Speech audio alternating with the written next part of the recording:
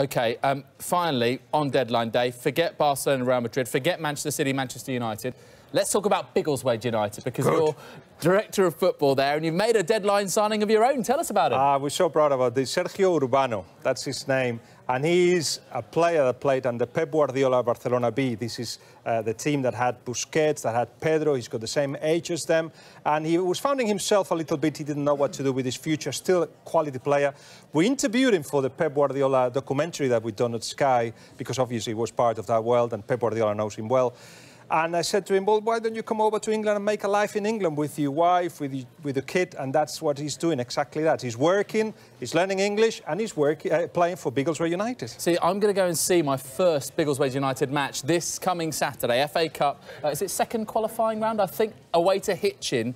Am I going to see your man here playing? Is he going to be making his debut in this match? He's trained well this week, but that's down to the head coach. But it will be a great game. Hitchin Town, 3 p.m. at Hitchin. I look forward to it. Guillem, thank you very much indeed.